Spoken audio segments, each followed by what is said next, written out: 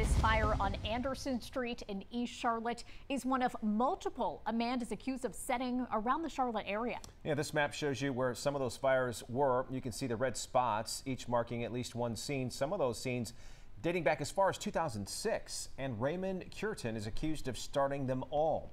Channel 9's Jonathan Lowe is live off Anderson Street tonight, where one of those latest fires happened. And Jonathan, that suspect is facing dozens of charges tonight. I first told you about this yesterday at 7, the homeowner telling me that she believes the fire that destroyed this home was the result of a dispute over unpaid rent. Well, since then, I've obtained 8 different police reports for arson fires.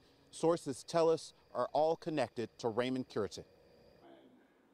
These are burn scars from one of 10 fires investigators believe 55-year-old Raymond Cureton set intentionally.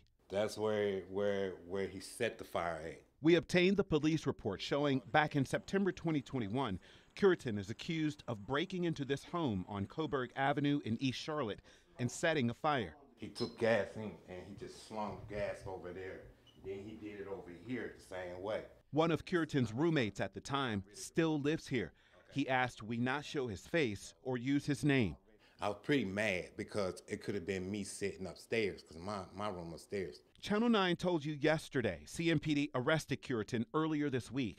They initially connected him to this fire back in September on Anderson Street, just off the plaza, and another the same day on North Davidson Street, where a city trash can and the inside of a car in this parking lot were set on fire. I know that was him because I don't never forget no faces. But Cureton is accused of arson fires dating back to 2006, including rooms inside a now closed hotel on South Tryon Street, former businesses along Wilkinson Boulevard, and dumpsters in various locations.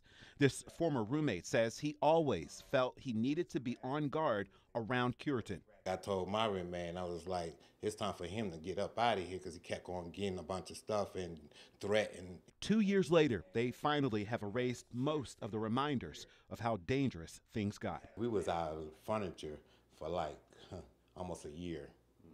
And then we had the smell in here because I've been using all kinds of stuff to wipe that smut down. Now, the police reports for all of these cases so far say that the damage or the burned property is worth about $416,000 in total. But Charlotte fire investigators, they will make the final determination on damage costs. In all of these cases that we know of so far, thankfully, no injuries have been reported. We're live in East Charlotte tonight. Jonathan Lowe, Channel 9 Eyewitness News.